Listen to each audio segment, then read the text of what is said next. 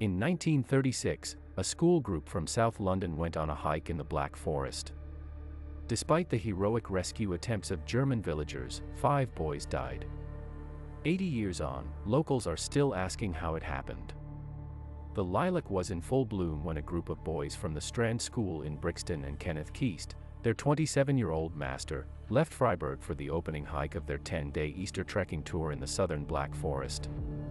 It was the morning of April 17, 1936, as they set off for the village of Todnaberg, over 15 miles away, across the summit of the Schauinsland mountain. By the time they emerged from a wood about 3 hours later, snow was falling steadily, but they were full of springtime optimism. The boys broke ranks to throw snowballs. Keast noted that some of his boys, who wore shorts, macintoshes, and even sandals, rather than appropriate gear for hiking through snowy mountains, were beginning to find the going tough. With the snowfall worsening, he put a stop to their skylarking and urged them to concentrate on the path ahead. When they had set out from their youth hostel that morning, Keast had been warned that the snow would make his planned route hazardous. Even without snow, the locals considered it a challenge. The weather map for April 17 that hung in the hostel gave clear indication that conditions were going to turn. The previous day, the tourist office had warned Keast about the approaching storm, to which his response was, "The English are used to sudden changes in the weather." The 13-year-old Ken Osborne, who had already written his first postcard home, wrote in his small black notebook, "Had breakfast. Left Freiburg about 9 o'clock. It was snowing and we lost our way." With snow now falling heavily, and having lost the path and circled back on themselves, they were soon behind schedule. Keast stopped at an inn to ask for directions. The landlady advised him that the paths and signposts would be buried in snow, at which the schoolmaster shrugged and said they would brush it off. By now they were forced to kick their way through the snow. On an open hillside, they met 2 woodcutters heading home because they could not continue their work. They advised Keast to take a path to the left of the valley. At around 3:15 p.m., they passed the local postman, Otto Steert, who urgently warned Keast against continuing the ascent. Steert offered to help the party return to Freiburg, or to bring them to the shelter of the miners' hostel, where they would have found beds and food. Keast declined. He had not yet started to panic, but the slippery, slow-going conditions prompted the teacher to stop and question each boy as to how he felt. Some complained of cold, but Keast decided that to go back would be more perilous than continuing towards the nearby village of Hofsgrund, where he hoped to find shelter in a hotel or peasant's house.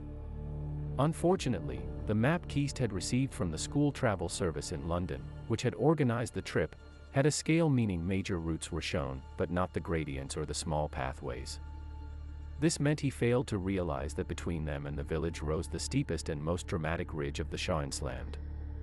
As a result, the boys, now weary, cold and wet, took a grueling route up the Kapler Wand, a 600-meter, 70% gradient face. The first boy to collapse was Jack Alexander Eaton, the school's 14-year-old boxing champion. He was given an orange and a piece of cake and told to buck up. When they left the protection of the rock and came out onto the ridge, the bedraggled group was exposed to the force of the wind. Had they moved eastwards into the wind, they would have arrived at the safety of the summit station within less than a mile. Instead, they were pushed westwards and they quickly became disoriented. By now, Eaton and 2 of the youngest boys had to be carried. 3 more boys were in great difficulty. Hofsgrund was a typical Black Forest village of just 300 inhabitants, consisting of 1 inn, a church, and a scattering of farmhouses with steeply pitched slate roofs, where animals and humans shared living quarters over the long winters. On that bleak April evening, the 7 p.m. chimes of Hofsgrund's church bells were carried on the wind. Keast sent 2 of the older boys to follow the direction of the bells down the hill, leaving most of the others on the slopes trying desperately to revive those who had collapsed. It took about an hour for the 2 boys to reach a farmstead on the outskirts of Hofsgrund. Like most villagers, Eugen Schweitzer had spent the day at home, and was bracing himself to go out to meet the weekly bread delivery when 2 boys, bareheaded and dressed in short trousers, knocked on the door, and spluttered in broken German, "Zwei Mann, krank im Berg, 2 men sick on the mountain." Schweitzer summoned a party of rescuers, hammering on the window of the Gasthaus zum Hof, the village in where he had seen that lanterns were burning and people were playing cards. They put on skis and headed out towards the road. By now the trekking group was strewn across a wide stretch of terrain. Some of those who had collapsed were almost completely covered in snow. Some of the boys were making their way down the hill, and Schweitzer stumbled across two lying motionless in the snow. Hermann Lorenz, the grocer, brought one unconscious boy into his shop, while a farmer, Reinhold Gutmann, carried the other on his back to a nearby farmhouse. The men had planned to use their skis like stretchers and lie the exhausted boys on them, but the snow proved too deep and powdery. Instead they fetched a sledge on which to drag them down. Stanley Lyons, who had collapsed about 10 yards from the inn, was probably already dead, but the rescuers tried to revive him. Schweitzer, along with 4 other local farmers, headed further up the mountain, carrying one carbide lamp between them. They found the schoolmaster Keast next to 2 other unconscious boys. In German, Keast told them the size of the group. After climbing alone up the mountain for a full 45 minutes, Hubert Whistler, one of the first to have heeded the cries for help, found 3 boys suffering from exposure. The rescue effort lasted until well after 11 p.m. The rescuers' clothes were soaked from the snow, their bodies drenched in sweat. A doctor holidaying nearby was summoned to attend to the most serious cases. The rest of the boys were beaten with brooms to shake off the snow and get their circulation going, before being allowed anywhere near the huge wood-burning stove. They were wrapped in blankets and given food and coffee before being put to bed. In spite of these efforts, by the end of the evening, 4 of the boys were dead: Francis Bourdillon, 12, Peter Ellerkamp, 13, Lyons, 14, and Eaton, who was 2 months away from his 15th birthday. Arthur Roberts and Roy Witham, both 14, were still dangerously ill. Roberts and Witham were taken to the University Hospital in Freiburg the next day, but Witham died without regaining consciousness. The bodies of the dead boys were placed in the cellar of the Hofsgrund village hall, and later transported to Freiburg and laid in the chapel of rest at the main cemetery. The survivors were taken by sledge to a nearby village, where the road was clear enough for them to travel by omnibus to Freiburg, where they had medical checks. So dazed were the survivors, none of them had taken in the gravity of what had happened. They didn't understand until 2 days later that 5 of their school friends were dead, and one was fighting for his life. Nor could they have known that they would become embroiled in a Nazi propaganda coup of spectacular proportions. Most Britons learned of the deaths on Schauinsland from the lunchtime editions of the next day's papers. The press called it the Black Forest tragedy, and over the following days the papers were full of accounts of boys' blizzard battle, and how they had been saved by the church bells, the master's efforts to save his boys, and the Hofsgrunder skiers' rescue dash. The boys were instructed to write to their parents and reassure them. Ken Osborne sent a postcard home to Tooting, depicting a snow-covered landscape, on which he wrote, "Dear Mum, as we got lost, it might be in the papers and so we have been told to write and say I am quite safe." Relations between Britain and Germany had become increasingly tense in the 3 years since Hitler's rise to power. Just days before, Britain had held a ceremonial funeral procession for Leopold von Husch, the German ambassador to Britain, who had been viewed as one of the best hopes of maintaining peaceful Anglo-German relations. His coffin, draped in a swastika, was taken down the mall accompanied by British guardsmen and onlookers giving the Nazi salute. A piper played a lament as it was loaded onto a warship at Dover. It was quickly perceived in Germany that political capital could be made from the Black Forest tragedy. Baldur von Schirach, the leader of the Hitler Youth movement, telegraphed Britain's ambassador to Germany, informing him that a wreath from the German youth would be placed on each of the boys' coffins to signal their heartfelt and deep sympathy, and that a sentinel of Hitler Youth from the region would stand guard over them until transport to their homeland could be arranged. Newspapers in Germany and Britain carried photographs on their front pages of uniformed Freiburg Hitler Youth members, keeping a vigil over the coffins at the city's main cemetery, against a backdrop of swastikas alongside Union Jacks. Thousands of Freiburgers came to pay their respects, in the presence of Keast, 7 of the older boys, and British diplomats. Friedhelm Kemper, the local Hitler Youth leader, gave a speech in which he talked of the will of understanding and peace between the German and English comrades. 15 of the younger boys had, meanwhile, been left in the care of older Hitler Youth members who entertained them with a game of football and took them for a ride on an omnibus. The Monday was Hitler's birthday, offering another opportunity for a procession. Local dignitaries paraded to the main railway station. A guard of honor, 100 strong, was formed by the various units of the Hitler Youth, its female equivalent, the Union of German Girls, as well as hundreds of Freiburg schoolchildren, who lined the route and watched as the coffins were loaded onto a train. The surviving boys who clambered on board two separate trains were accompanied by 20 members of the Hitler Youth as it made its way through Germany and up to the border at Aachen. By now the Hitler Youth were being credited with helping in the rescue. Die Volksjugend, the Baden branch of the Hitler Youth's own newspaper, praised its members for their participation. A press release issued by the Reichsjouth Press Service stated the dead had fallen in battle so as to further the open, honest friendship between nations. The Lord Mayor of Freiburg, Franz Kerber, went so far as to write to the father of one of the deceased that the boys had been sacrificed so as to become standard bearers for the important aspects of understanding between our two great nations. Although not a Nazi stronghold, Freiburg had its own reasons for playing along with Berlin's propaganda offensive. Local officials were painfully aware that the disaster could harm the tourism industry in the Black Forest region, which was extremely popular with British tourists and, in particular, school parties. The campaign certainly caught the attention of many ordinary Germans, thousands of whom lined the 330-mile stretch via Frankfurt to the Belgian border to pay their respects. Many threw sweets to the English boys, who leaned out of the train windows to marvel at the spectacle. Several of their parents wrote personal letters to Hitler, thanking him for the grand send-off, and for the German state railways waiving of the £60 fee each family should have been charged for the conveyance of their sons' coffins. The families anxiously waiting in London were informed by telegram on April 21 that their boys would arrive at Victoria Station at 4:20 that afternoon.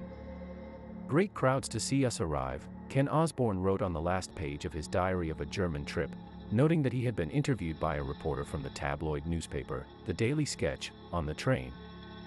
The day after the survivors' return, a special railway van that had been adapted to resemble a small chapel and attached to the mail train from Harwich, arrived in London at 8:21 a.m. It contained the bodies of the dead boys, in coffins of Black Forest timber, from the very woods in which they perished, as one reporter put it. They were met by relatives and schoolmates as well as officials from the education department, all of whom removed their hats and stood silent on the platform of Liverpool Street Station. So many people gathered on the upper walkways overlooking the platform that extra police had to be called in to control the crowds.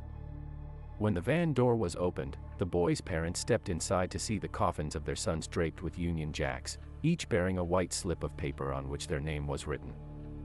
The platform was carpeted with floral tributes, including huge evergreen and pine cone wreaths from the Black Forest, tied with scarlet and white ribbons and bearing the swastika, with the inscription, "To our English comrades."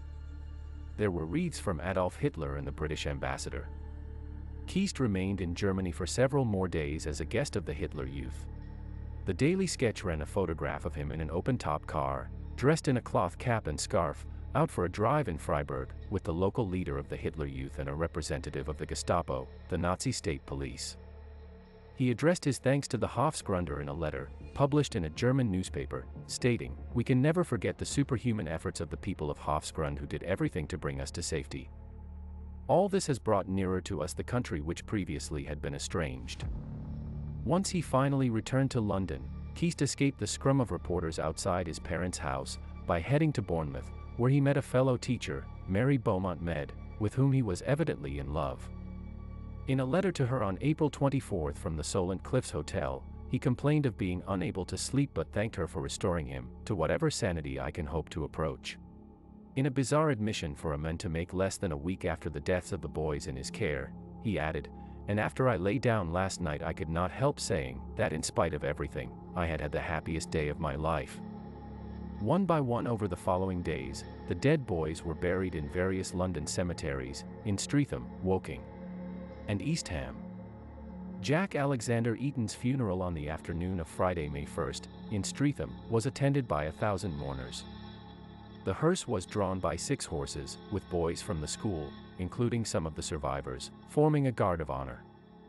Floral tributes from the Hitler Youth and Adolf Hitler were on prominent display. Jack Eaton described his 14-year-old son as being all that I myself wanted to be. Eaton had built up a successful construction business in South London, and was proud of his status as a self-made man. The day after the disaster, he was already making his way to Freiburg to piece together what had led to the death of his only son. Eaton flew to Cologne and took the train to Freiburg to trace the route the boys had taken, accompanied by a solicitor and an interpreter. He interviewed the rescuers, and spoke to other witnesses who told him they had repeatedly warned the party to turn back. He found the map Keast had used, which was by now in the keeping of Freiburg's public prosecutor. Eaton vowed he would not rest until the authorities launched a public inquiry into the disaster. In a 10-page report of his own investigation entitled Black Forest Tragedy: The Truth, which he distributed to newspapers, politicians, and every family involved, he wrote, "I am determined to fight on to the bitter end, on behalf of his boy who was everything to me, as well as for the other little heroes who should have been with us today and for many years to come." The report was illustrated with a photograph of Jack in his cricket whites and poised with a bat, a quiff framing his smiling face. Eaton's detailed reconstruction of the school trip noted that, had it not been for the church bells of Hofsgrund, they would probably all have perished. He concluded that Keast, a popular teacher of German and sport, who had been head boy at the Strand School before going on to Cambridge, was certainly not fit to take 27 boys from the school to Clapham Common, let alone on such a journey to a foreign country. He claimed it was Keast's open dislike of Germans that had probably led him to feel it would have been degrading for him to accept a German's word of advice. The idea of erecting a memorial to the events of April 17 were first raised publicly around a month later in the official Nazi newspaper the Allemannen, as well as in the British press. The people of Hofsgrund had mooted the idea early on, communicating to Freiburg's tourism director their desire for an inscription carved into the rock, which would have recalled the incident and acknowledged that without the locals' help, many more would have died. After much vacillating, the Hitler Youth took over management of the project.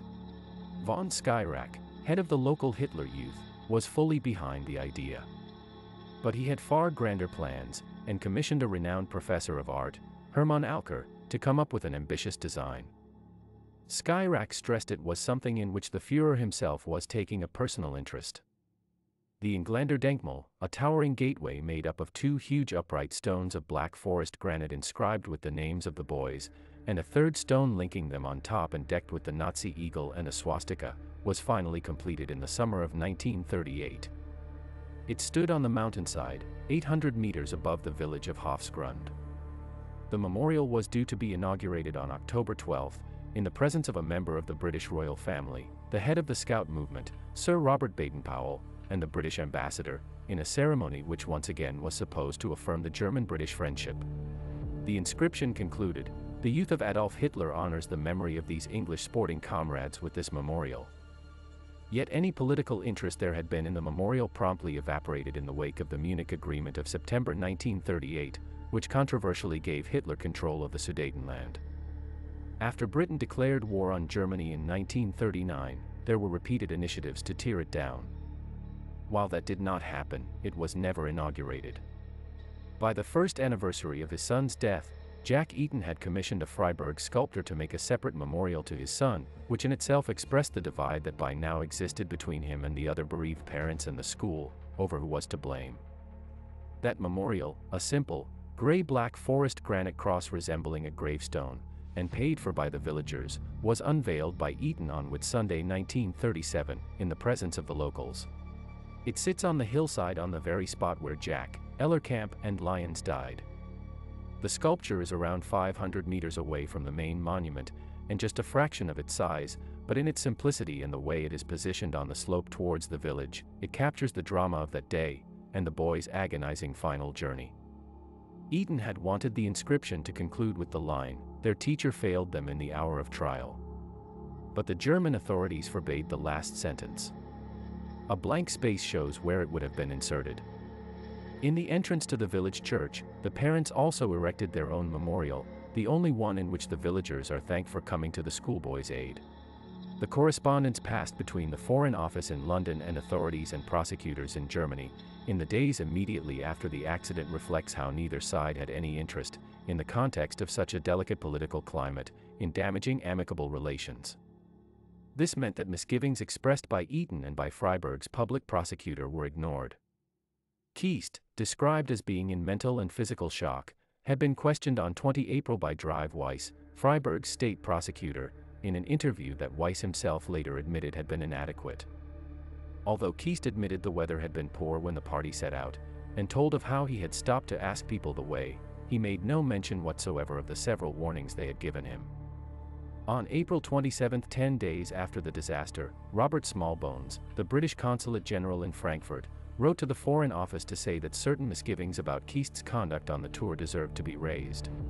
The disaster, he said, would probably have been avoided had Keast been in touch in advance with the Hitler Youth who, he had been assured, would have been happy to accompany the group and could have helped lead them safely out of the blizzard. He recommended that any future British school trips to the Black Forest should reach out to the movement. Smallbones also condemned the inadequate way the boys had been dressed.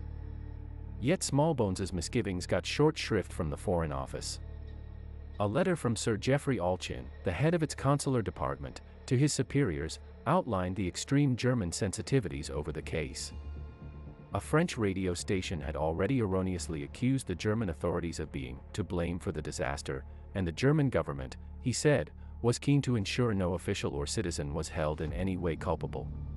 In a decision that effectively put the lid on any further investigation, Alchin added that Anthony Eden, the foreign minister, who had already written to the citizens of Hofsgrund and Freiburg to express the gratitude of the people of London, was of the opinion that, in these circumstances, no great importance, if any, should be attached to the present allegations against Mr. Keast.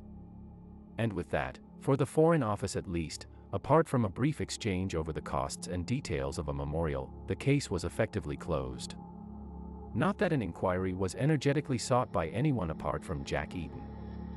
It would have put both the Strand School and the London County Council, LCC, in the awkward position of having to defend themselves over how inadequately planned the trip was, including why approval had been given to one teacher taking charge of 27 boys. Publicly at least, Keast's school and the LCC appeared to support him. At a special two-day meeting held by the Education Committee at County Hall in May 1936, Eaton had railed at Keast and the Strand School's headmaster, Leonard Daw, as well as the older boys, who he accused of failing to help the younger ones. "Damn you, and 1,000 times damn the pair of you cowards and those you are sheltering." But the committee concluded that any charges of any impropriety against Keast were withdrawn. It offered only the vaguest recommendations that the arrangements for future tours should be most carefully and exhaustively reviewed, in the hope of rendering impossible, so far as lies in human power, any recurrence of such a tragedy. But Keast's life would continue to be haunted for years to come by Jack Eaton. Nor did the education authorities let him off the hook quite so lightly as had at first appeared. In letters written to Mary Beaumont Med, Keast relayed details of his subsequent dispute with the LCC's education officer, E.M. Rich, which would suggest that behind closed doors, Keast's actions were viewed far more critically than anyone ever admitted either to the parents or to the public. Keast wrote of how Rich had summoned him and, quite bluntly, told him that he should not attempt to go ahead with a school skiing trip to Austria that he was planning 8 months on from the Black Forest incident. The decision followed threats made to the school by Eaton, who had confronted Keast at the school gates and told him he would not allow the Austria trip to go ahead. Keast was forced to write to all the parents whose children were due to accompany him, to tell them the trip was off. The defeat left him feeling utterly finished and aimless. "It makes me wonder how I shall stand up to the next war, if it does come," Keast confided in Med. "I feel that I, and the school, and the LCC are completely governed by the men, Eaton, just as the national government seemed under the thraldom of Mussolini's gangsterdom a year ago." In addition to stalking Keast at the school, Eaton had begun hounding him at his parents' house, where he lived, and Keast was close to making a criminal complaint. "If I should be accosted by Eaton this weekend, I shall almost certainly assault him, and I believe if I murdered him it really would be the best end to this miserable business," he wrote. Eaton's rage was even felt by those unrelated to the Black Forest incident. Peter Tyerman, a former pupil of the Strand School, now resident in Canada, vividly recalled almost 80 years later, how Eaton approached him on a street near the school, and asked me how I dared to wear the uniform of the school which killed his son. Eaton also wrote a postcard in red ink to his local MP, stating, "As one Army war veteran to another, I implore you to see that justice is done. Keast is a criminal and should be tried as such." Outside his own business, Eaton erected a plaque stating, "I charge Keast with my son's death." On what would have been his son's 16th birthday, June 16, 1937, Eaton, wearing a black armband, appeared at the Southwestern Police Court where he was bound over for abusive words and behavior, including leaving wreaths on Keast's doorstep, and standing outside it shouting, "My son has been murdered." The court heard how the Eatons had moved from their Clapham Park house after their son's death because it was too full of memories. They also wanted to be closer to Streatham Park Cemetery where their boy was buried, a marble carving of his head and shoulders standing on a 5 feet 4 inches tall headstone, the same height as Jack, marking his grave. Their new home in Crown Lane Gardens was turned into a shrine to their son, full of his schoolboy trophies and pictures of him in his cricket gear and boxing kit. On the morning of the 80th anniversary of the Black Forest tragedy, on April 17, 2016, in the Gasthaus zum Hof, where the boys had spent the night after their rescue, a group of villagers sat around discussing the minutiae of the events of 1936. They pored over a map and retraced with their fingertips the route the English boys had taken. Over coffee they discussed everything from what time they had reached specific landmarks, to how thick the snow had been and where the snowball fight took place. "For years," said Michael Lorenz, an industrial chemist, and grandson of one of the brothers involved in the rescue operation, villagers had mulled over what happened. To this day we're still amazed that those children were sent out so lightly clad. "Nobody here sends their kids outside without anything on their heads in April," he said. Marielle Loy, the village poet laureate, who has retraced the boys' route herself many times, was flummoxed as to how Keast could have relied on such an inadequate map. For Bernd Heinmüller, it was both his sense of responsibility as a teacher and his curiosity as a historian that gave him the urge to delve deeper for the truth. "As a teacher I would not have been able to live with myself if that had happened to me," he said, on a walk to the Englander Denkmal, or Monument to the English, the bombastic stone structure that still overlooks Hofsgrund. Hailstones were bouncing off the granite and mountain streams bubbled close by. "I'd surely have thrown it in after that." Heinmüller has spent more than a decade researching the disaster, popularly referred to locally as the Englander Unglück, Englishman's misadventure. A warm and cheerful 68-year-old, he was researching a book on the Hitler Youth movement in Freiburg when he stumbled across the monument, prompting him to ask questions about its origins. "I was struck by the fact there is only one version of this story that has been kept alive over the decades," he said. "And that is the legend of unavoidable death in a freak blizzard." He was very moved by the Hofsgrunders' actions, and the fact they were largely missing from the history of the rescue. But the current refugee crisis has brought present-day concerns to his door. For the past 10 months, Heinmüller and his wife Hiltrud, also a retired teacher, have devoted their time to teaching German to classes full of Iraqi Kurds, Syrian Yazidis, Afghans, and Eritreans. "In a way we were inspired by the Hofsgrunder who went out to help bring back those boys after hearing their cries for help," he said. "We have to help these people without expecting anything in return. That's essential if life is to mean anything." On the afternoon of the anniversary, hundreds of villagers, joined by survivors' relatives, packed together under the sweet-smelling pine rafters of Hofsgrund's newly built village hall, to listen to Heinmüller share his findings in an illustrated lecture. Many of them were hearing the precise details for the first time. Chris Clothier from Manchester, the 66-year-old daughter of Ken Osborne, thanked Ed the villagers, without whom, she said, her father would not have survived. "My father told us little of his experience on the mountain," she told them, her voice breaking. "But he often told us of the kindness of the Hofsgrunder and the help they gave without thought for their own safety. We thank you from the bottom of our hearts." Later, talking to the locals over Black Forest Gatto, Clothier's sister Angela Warner spoke of the small details that had only very slowly emerged over the years, including the bicycle cape her father, at 4 foot tall, one of the smallest in the group, had borrowed from his own father for the trekking tour. It probably saved his life as it stopped him from getting soaked, and helped trap the warm air around him, she said. There was also the curious lead model of a cathedral he had stubbornly kept until his death in 2010, which only on this trip had she recognized as Freiburg Minster, which the boys had climbed the day before the fatal hike. His entire life, the kitsch souvenir was a reminder to Osborne of how lucky he was to be alive. 2 years after losing Jack, the Eatons had another child, a girl called Jacqueline. But Eaton's hopes of seeing a public inquiry into the incident were never fulfilled, and his pledge that he would die fighting this may have destroyed his mental health. He died in a psychiatric hospital. Kenneth Keast eventually switched schools, moving to Bedales in 1939, and later to Frensham Heights, where he served as headmaster. All of his former schools say they have no record of him beyond his name and length of service. He died in 1971. One of the boys, Stanley C. Few, went on to serve in the Army, although he informed his superiors as soon as he joined up that he could not be expected to fight the Germans, as they had saved his life. He was sent to fight in Asia instead. Writing to a local 55 years after the Black Forest tragedy, Few said that while it was hard to remember the boys' names, their faces, personalities and the sense of friendship they had shared had always stayed with him. The memories of their ordeal were as fresh as on the day it had happened. At times we were walking in a trench of the deeply drifted snow laboriously made by whoever was leading us. Hour after hour. With not one of us knowing exactly what lay in the future. Thank you again for joining us for another video. If you liked the video, please like, subscribe and comment down below and let us know what you would like to hear in the near future. See you all again soon.